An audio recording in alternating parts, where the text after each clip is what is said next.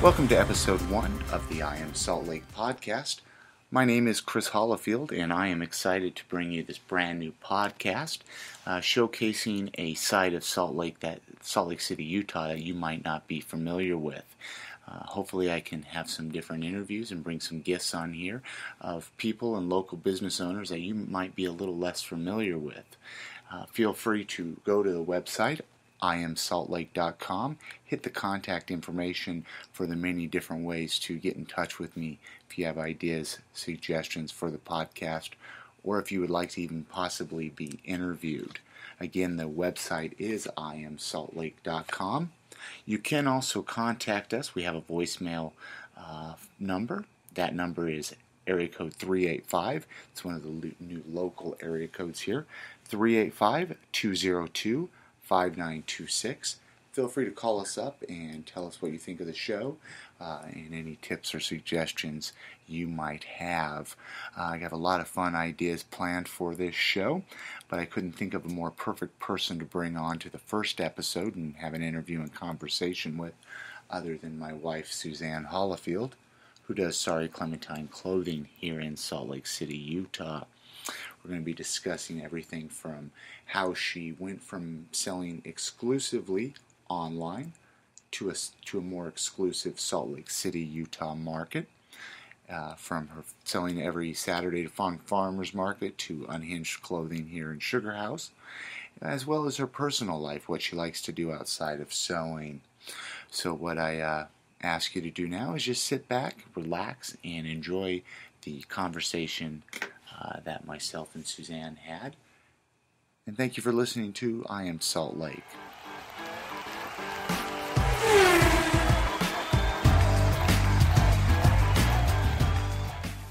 Okay, so why don't you go ahead and tell us how long you've been doing Sorry Clementine clothing?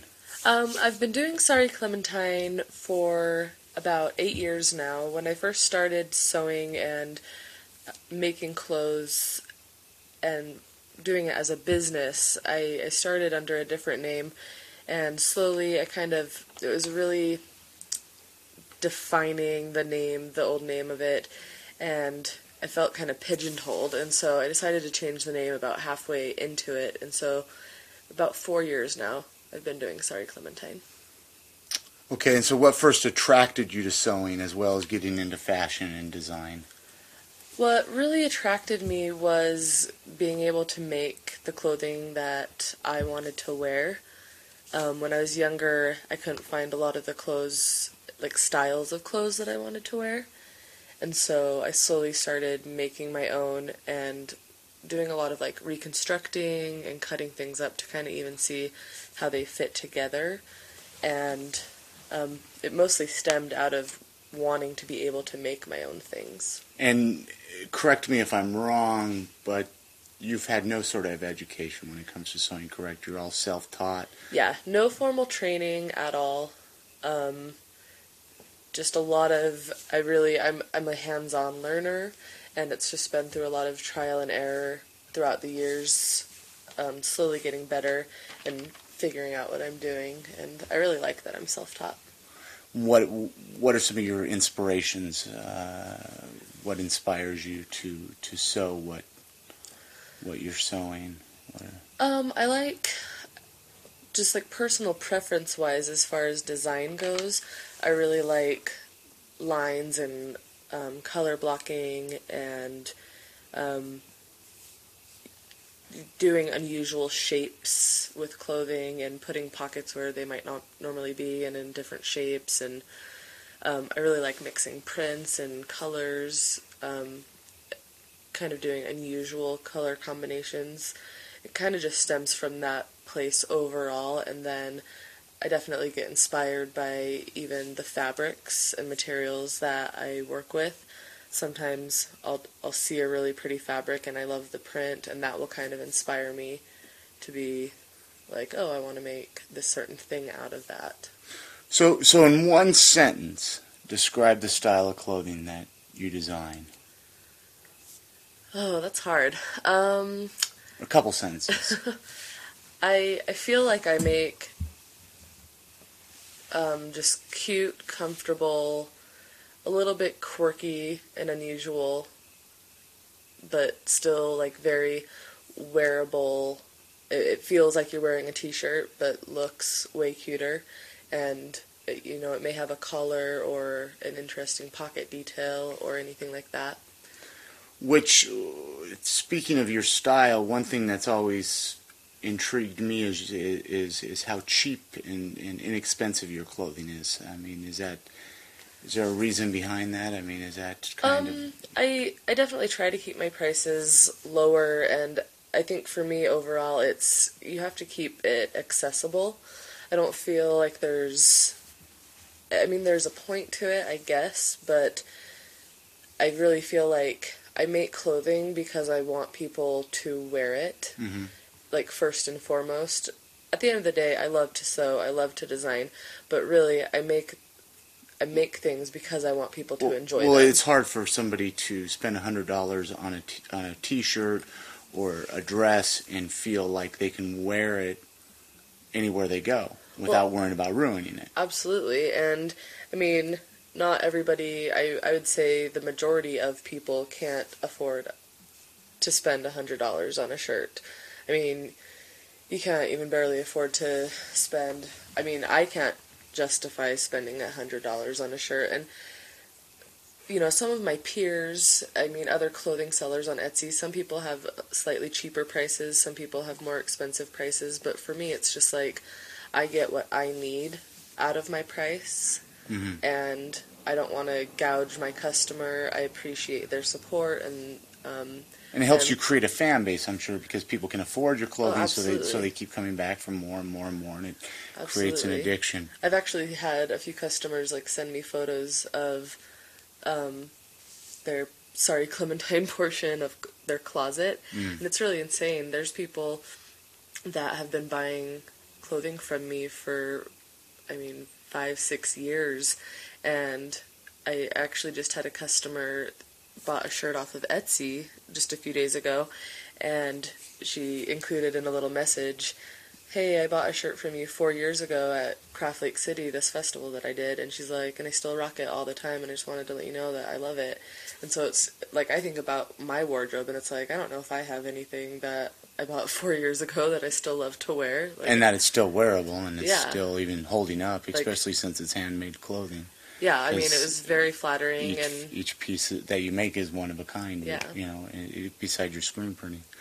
Well, let's actually back up a little bit here. When you first did start selling, you sold strictly online, correct? Yes. When I first started selling the stuff that I made, at the time, really the only place to sell anything online was on eBay, and so it was fairly easy to learn how to sell on eBay. It gave you such a broad audience, and so that's where I chose to. And there was quite a few sellers, people making handmade clothing on eBay, correct? Yeah, there was a handful of us. It's been interesting to see kind of the evolution of online selling, especially with handmade things. When I started selling on eBay, Etsy did not exist at that point, and I would say there were maybe 10 to 15 handmade clothing sellers on eBay, and we kind of all banded together actually, and kind of used all of our customer bases and networks and really kind of supported each other. It was really cool. You would think that there would have been more competition, but when there's so few, then you branched over to Etsy, correct? And then Etsy opened up, and you went over there. As Etsy came about, it was just like, oh wow. And it sounds silly now because it's like, I feel like Etsy's almost like a household name where it's like everybody knows about Etsy. And but at that time, nobody knew about it, and it was a brand new thing, and you're like, should I take a chance with this? Yeah, like when you're used to selling on eBay and then a whole new selling marketplace comes about, especially that caters specifically to what you do, it was just like, whoa, this is really cool. And yeah, I remember when Etsy first even got introduced, they were trying to decide if they would even let vintage items be on the site, and it was really new and really cool, and it was just like, whoa, this is an online marketplace just for handmade things. And now it's handmade and vintage and supplies, but it was really... So when did you decide to give local markets a try? Say Salt Lake, branch out from Etsy, selling online exclusively, to selling to a local market, which you happen to be in Salt Lake City. When did you first start selling? I decided to try selling things locally pretty much the first opportunity that I found, and I'm sure there were other things, and I mean, I know that in hindsight, there are other things and other events that I could have tried, but I just hadn't been exposed to them yet. And so the first event that seemed like, oh, this is a type of festival event that seems like it would be a really good match for me. I was reading Slug, this local magazine, one day, and they had an advertisement about this event called Craft Lake City, and I was just like, whoa, that sounds like perfect for what I do. And so I looked into it and applied and got accepted the very first year, and that's really when things shifted to selling more locally based. And this is you just actually celebrated your 4th year. Yeah, 4th year at Craft Lake City, correct? And you got an award and yeah, all that cool stuff. It was actually really awesome. It was surprising to me. There's so many artists and crafters and all of that here in Salt Lake, and I was one of only 13 people that have done it all 4 years. I think a lot of people have done it the last 3 years, but there's not that many of us. There's only 13 of us that have done it all 4 years. And you also hand sewed 398 bags for the event as well. Yes, I did. And that was a pretty crazy, especially having to witness it, seeing it, piles and piles of fabric, and the Craft Lake City bag takeover in our house. No, that was a really cool opportunity that was presented to me. Angela, the editor of Slug, approached me about doing it, and I really didn't even have to think about it. I was just like, yes, for sure, I really want to do that. And just the concept of the project really appealed to me, of, instead of outsourcing and having an out-of-state printing place print these and use bags made in China or wherever, it was just like every step of the process is going to be made here in Salt Lake City, and we're keeping it local. And that was the first year that they did that with these bags, because every year they give a bag of goodies to the vendors and the volunteers. And and each year the bags have been a little bit different, but this year was the first year that they wanted to do them handmade, and I was really flattered that they approached me about doing it. And it's probably kind of cool to see people carrying. Oh yeah, it was really cool. Like even at the beginning of the day, before things got crazy and stuff, you see all these different people walking around with bags that you made. And it was cool, too, because they were all made out of upcycled fabric from local thrift stores. And so it was just like, I remember where I found that fabric. So the search for those, I mean, you were searching all over for fabric. I mean, that was half the battle of probably of making those bags. Oh, yeah, I started 4 or 5 months before Craft Lake City even took place, just trying to gather and stockpile the fabric. That was probably the longest, hardest process of it all. So tell us about some of the other events that you've done here locally in Salt Lake, the Salt Lake area, as well as you. I know you've done a few other events. Tell us a little bit about those. So Craft Lake City is an annual event, so that's once a year. And then probably the next thing that I found after Craft Lake City was an event called Craft Sabbath, and it's actually a really cool event.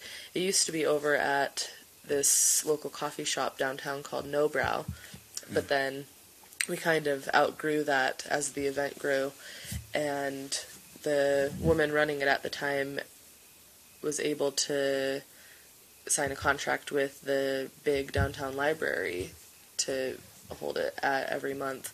And so we moved over there, and it's an awesome event. It's a little bit smaller scale. There's usually about 30 vendors that vend every month. And that's the first Sunday of every month. Yeah, it's the first Sunday of every month. And it's all sorts of stuff. I'm the only clothing vendor, but they have original paintings, jewelry, a lot of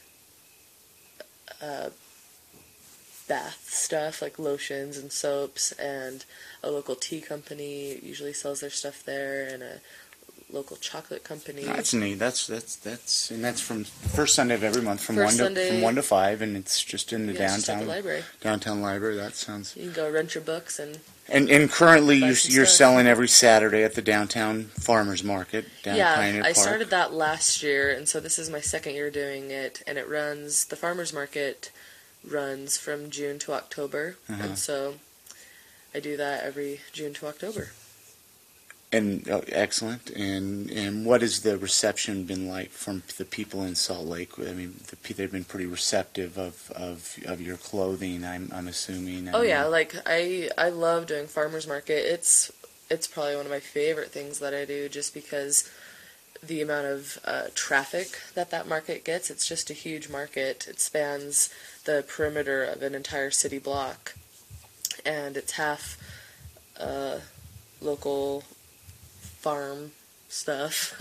That sounds silly, but like food and produce and prepared foods and stuff, and then the other half is all handmade artisan craft type things. Excellent.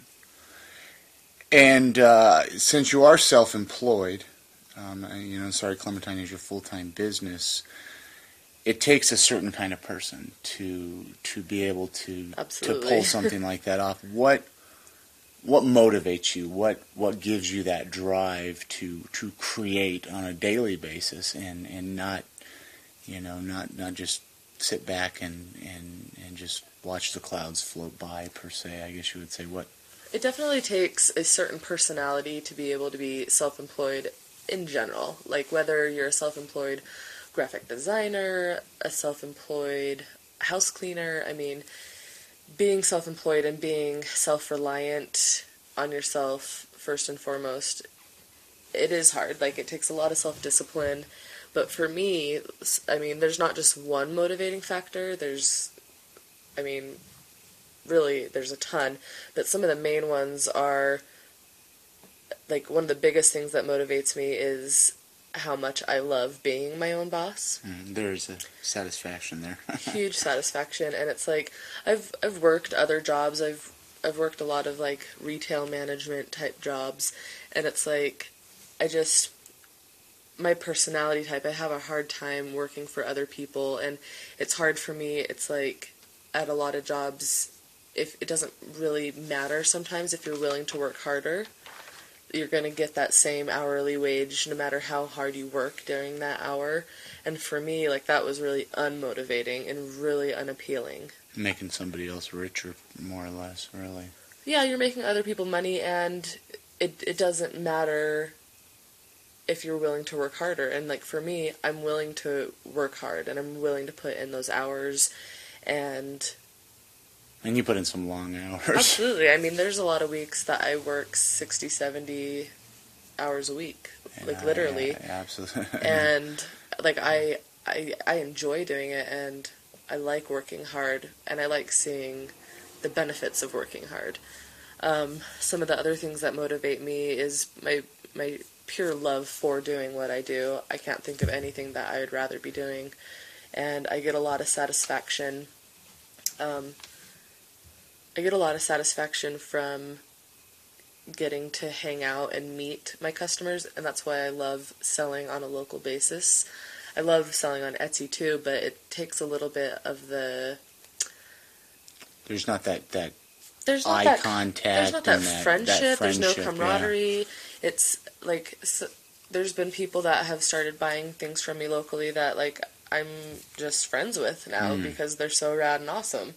And I had a couple customers that have been buying from me from a long time. They came to my last birthday party, like, and that's awesome. It's been really fun to see that, but I just really love seeing.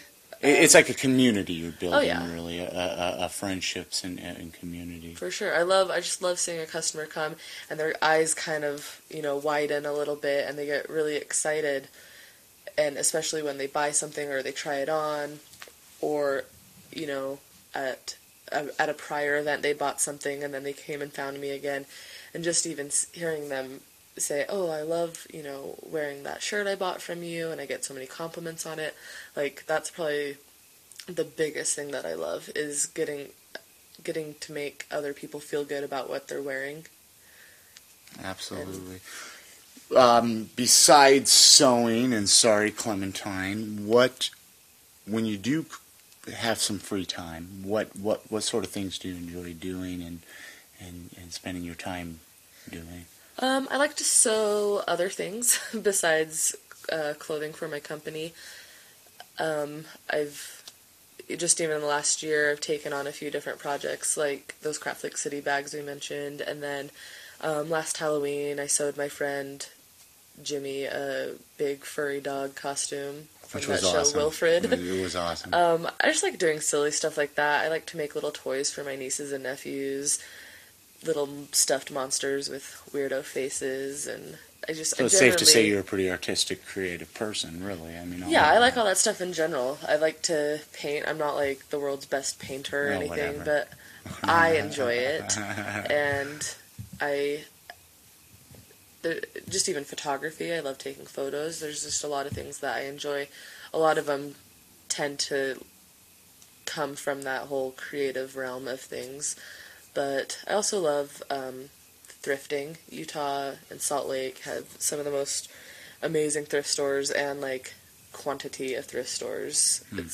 It's pretty much a thrifter's collector's dream. And then I really like going to concerts and going to see bands that I love play live. What are some of your favorite bands? I mean, you could tell a lot about somebody musically. I mean, for sure. What are some of the music you've been listening to lately? My music taste, runs the gamut. I feel like I love everything from Johnny Cash to Guns N' Roses and Motley Crue to Bryan Adams and Bright Eyes and AFI, Alkaline Trio. I like a lot of punk rock. I like a lot of 80s metal, older country. I've known you a long time, and I know you've seen a lot of live bands. What would you say your favorite concert was? Your favorite live show was? Favorite concert. One of the most memorable ones in your. Well, I've seen even just recently. I went and saw Ryan Adams down in LA, and that was a great show. That really stands out in my brain. But especially when I was younger, I remember. I don't even know how many years ago this was at this point. Probably 13, 14 years ago. Rancid came and played at Bricks, and AFI was opening for them. And I know it sounds silly, but it's just so the power kept going out during AFI set, and it got all screwy and whatever, but they finished their set just playing it totally acoustic, nothing being amplified or anything. That was really cool. And Davey Havoc, he's definitely has his theatrics going on stage, but then it was just very eerie and creepy and fit with their vibe, and especially for being this 15, 16-year-old kid that's super obsessed with that band, it was just really cool to see, and it sticks out in my mind. But I've seen so many awesome bands come through Salt Lake, old Basement of Deviate shows, like Groovy Ghoulies, and Salt Lake definitely. What's your overall? What's some of your favorite things about living in Salt Lake? Salt Lake is a great city. There's so many awesome things here. What are some of your favorite things? For me, I feel like one of the best things about Salt Lake is the accessibility of the city. Even silly things down to even parking. Yeah.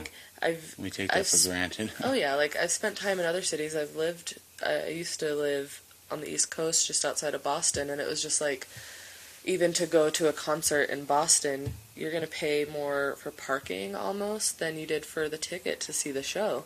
And it's just, you have to pay to park anywhere. Yeah. And we have so much free parking, and that kind of goes along the lines of just it being an accessible city.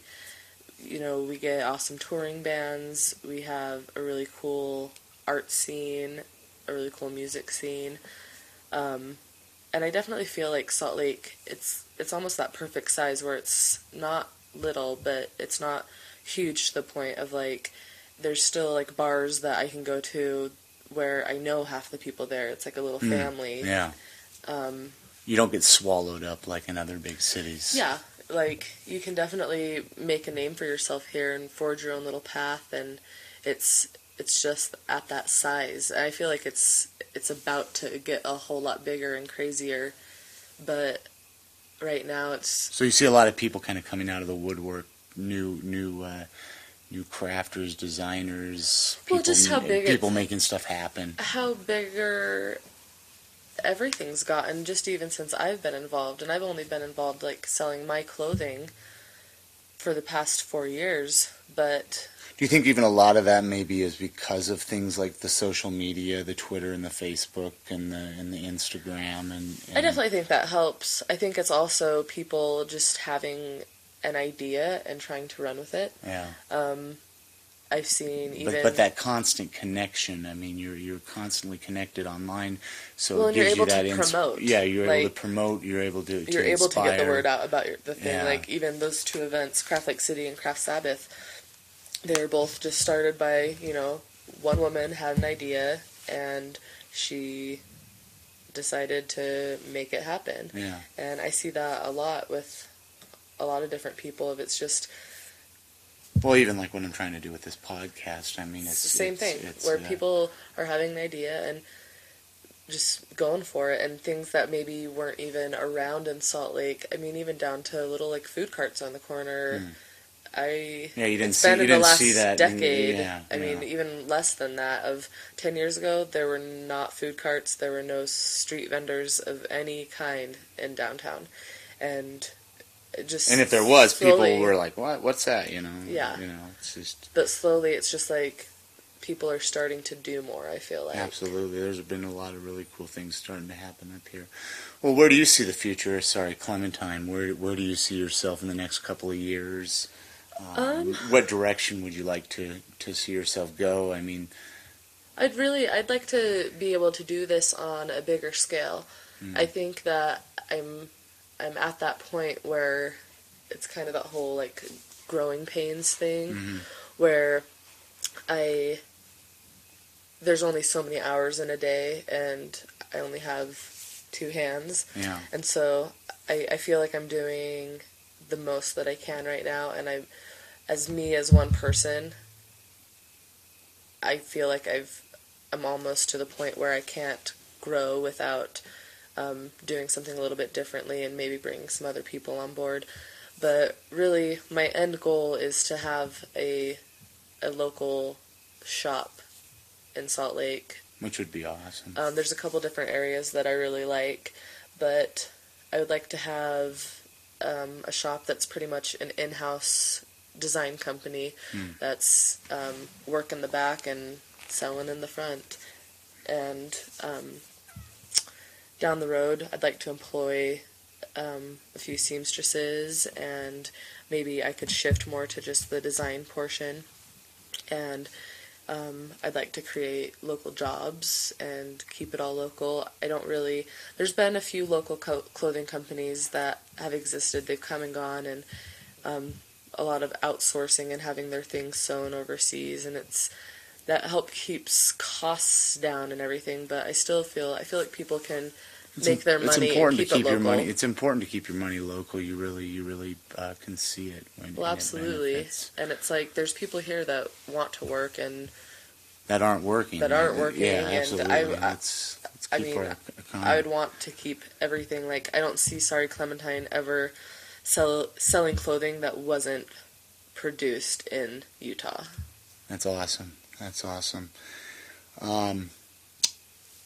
Speaking of that, before we wrap things up here, is there anything you'd like to add that maybe we haven't covered, or not really? Any cool things coming up here in the next month or two? It's.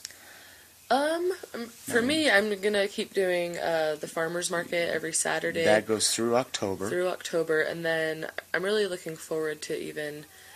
It sounds crazy, it's only August, and thinking about like Christmas and stuff, but I'm really looking forward to, there's a few fun holiday boutiques that I do. I really love, it's down in Provo, but it's called the Beehive Bazaar. That's fun, yeah. And that's always a really fun one to do. But for me, like, just at the moment, I'm looking forward to the season changing and getting to make fun fall and winter stuff. I definitely... I always hear you say that's your favorite stuff to make, the hoodies and the long sleeves and the winter I love doing that stuff. I love summer stuff too, but I get really excited about fall and winter things. It's just even that feeling of, putting on a cozy hoodie and, you know, that whole vibe. Yeah. So I'm just looking forward to all of that. Awesome, awesome. Well, I really appreciate you coming on to the show today, the podcast. And since you don't have an actual storefront, what is the easiest way for people to find out where you're going to be next or to find out more about you? The easiest place is probably Facebook. It's facebook.com/Sorry Clementine. If it's sometimes easier just to go, I do have a website, it's sorryclementine.com, and that links up to pretty much everything. Facebook, Twitter, Instagram, there's links for all of that. And if you want to know more information about me personally, there's some information about me on there. But like current, super up to the date, even today I posted a few things on there. Definitely liking my Facebook page is the way to go. Awesome. Well, thank you very much, Suzanne, and Thank you, Chris. I wish the best, and we'll kind of wrap it up there. Awesome. Thanks. All right, that's going to do it for episode 1 of the I Am Salt Lake podcast. Again, I can't urge you enough to check us out online at iamsaltlake.com. Get in touch with us, let us know what you think, and get in touch with us if you'd like to be a guest on our show. Again, iamsaltlake.com. My name is Chris Hollifield. Remember to subscribe to us on iTunes so you don't miss a single episode. And until next time, remember that it only takes one person to make a difference in Salt Lake City.